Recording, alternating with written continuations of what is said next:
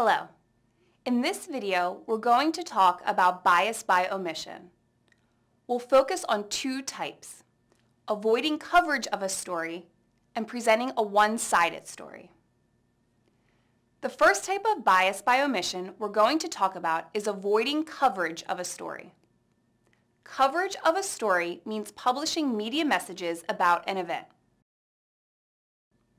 So if a media company isn't publishing any stories about a situation, they're avoiding coverage of it. Let's say that a new electronics factory is going to be built in your city. Some people are afraid that the factory will cause a lot of pollution, so they organize a big event to raise awareness of this issue.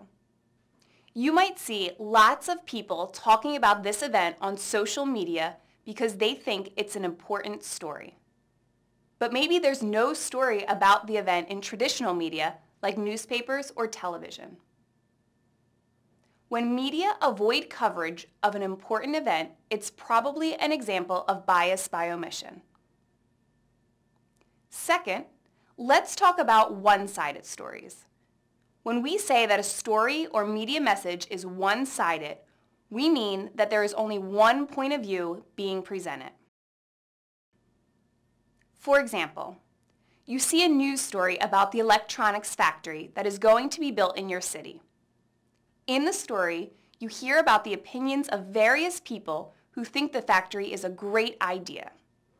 These people include a person who will work in the new factory, and the manager of the factory, and a politician who helped bring the factory to your city.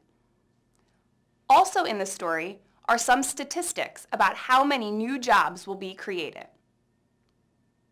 Based on the opinions of these people and the statistics, you might be convinced that the new factory will be a good thing.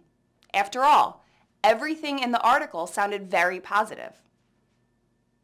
But we might not yet have all the information we need in order to decide our own opinion. There might be some points of view missing from the story. For example, will there be any negative effects from the new factory that are left out of the story? Will it cause pollution? Will the city have to spend more money on roads leading to the factory or extra police to keep the factory safe? We don't know if there are any negative effects because the news story only showed a positive point of view. We're missing information about any other points of view. We can say that the news story probably wasn't objective. Being objective means being fair and based on facts instead of opinions. In order to be objective, a news story should show more than one point of view. For example, it should show people who agree with a topic and people who disagree with it. Otherwise, we might end up with a one-sided story. Now that we've looked at two types of bias by omission, you might wonder why this situation happens. One reason is when media companies have a conflict of interest. When we talk about media, a conflict of interest is a situation where there might be biased coverage due to business or political reasons.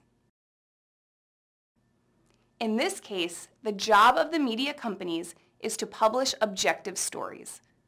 If there are positive and negative things about the new electronics factory, for instance, the media companies should publish both points of view. But maybe the new factory is a business partner with the media company, perhaps through buying advertising. If the media company publishes a negative point of view about the factory, it might damage their business relationship. Therefore, the media company might not do their job honestly, and we might see bias in their coverage of the new factory. To summarize, we've talked about two types of bias by omission: one-sided stories, which have bias because they aren't objective, and avoiding coverage of a story, which might happen due to a conflict of interest. Next, we're going to read about a possible instance of bias by omission in Facebook.